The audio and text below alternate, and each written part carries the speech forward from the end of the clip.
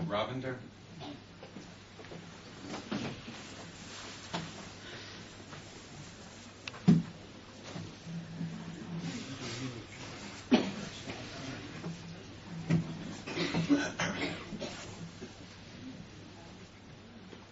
There are two things in the beginning of Parshat HaShavua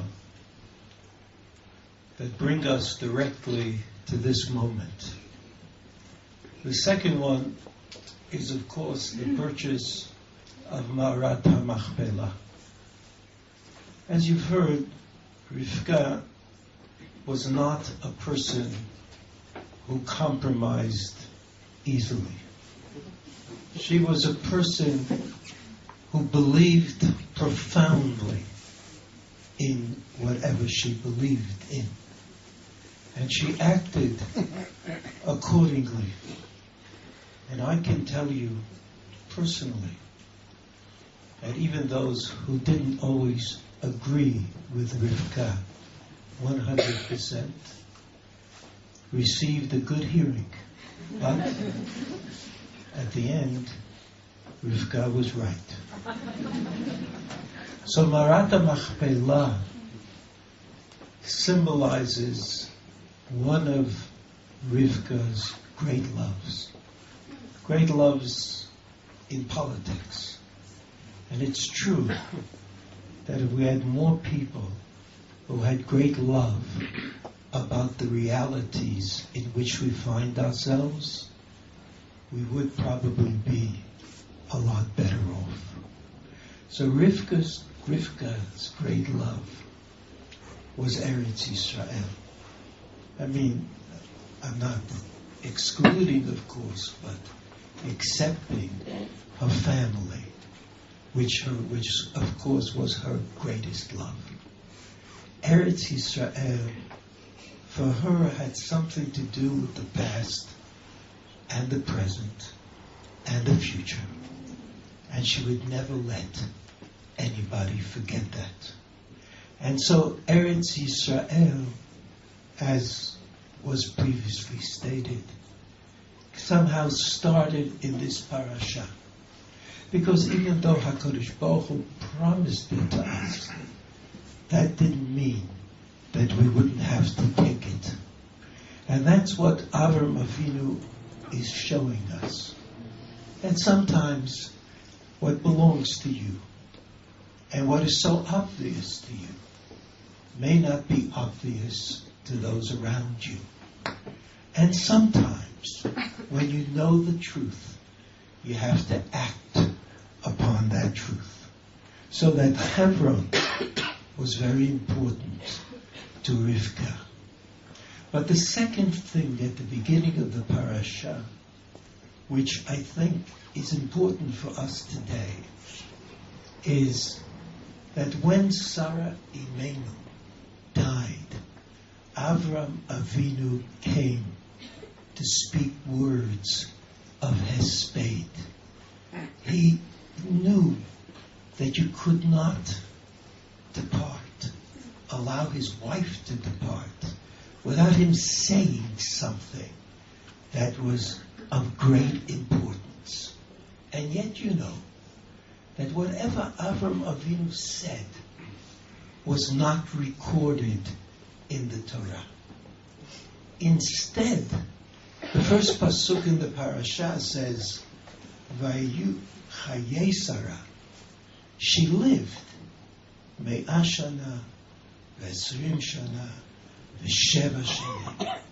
That's the hesped.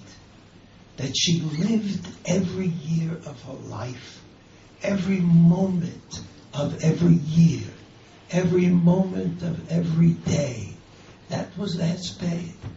She lived as she was enjoined to do by the fact that she was created by the Rebbeinu Shalom. And you know, Rashi says, what is this? What is this 127 years? Why is that important to us? And Rashi says, 100 like 20, and 20 like 7. And one way of interpreting that Rashi as I was taught, is that there is nothing as good of a life as a life of constancy, where the emunot, where the beliefs are always with you. They don't change, they're not exchanged, this for that, and that for this. And I think that was something that we could say about RivkA. She lived her life. She lived her life to the fullest. She had such love for her husband and her family that everybody else saw it. It wasn't something that was a secret. She had love for her ideas. She had love for Eretz Yisrael. And these things remained with her always. They never changed or wavered. So the hesped that we want to say about RivkA is the hesped that Avram Avinu said about his wife, Sarah. What's there to say? It's all there. An open book. All the love, all the dedication, all the devotion to basic ideas, simple things. Eretz Yisrael, Am Yisrael, Torah Yisrael. I mean, what's simpler than all of that?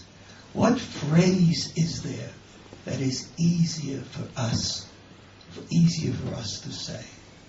And you know, there's an insight that I saw in the Zohar. Zohar,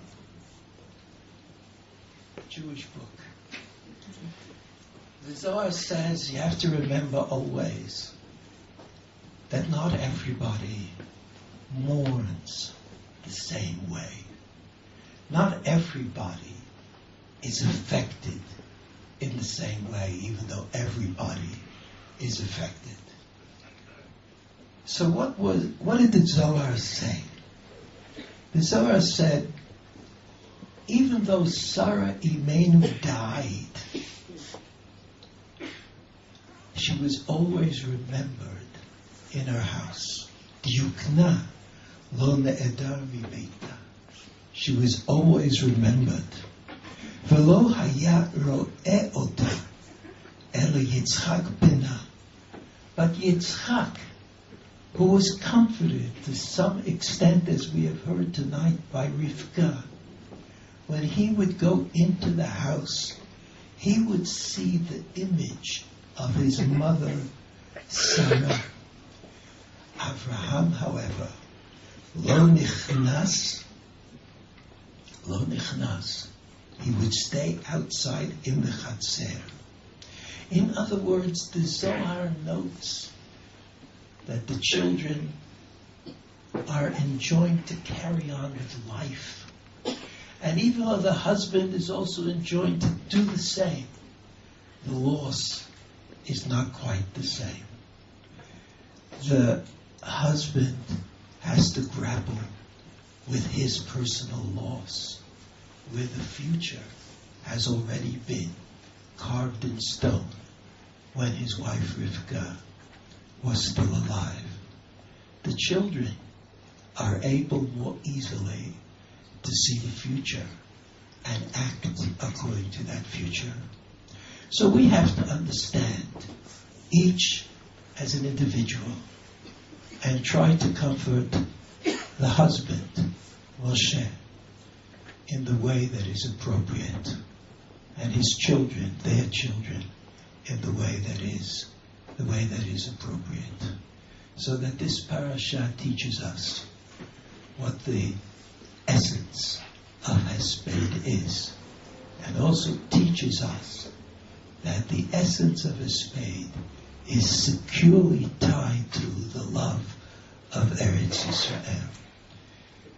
RivkA zichrona livracha, shetehei nafsha surah b'tzorah hachayim. Amen.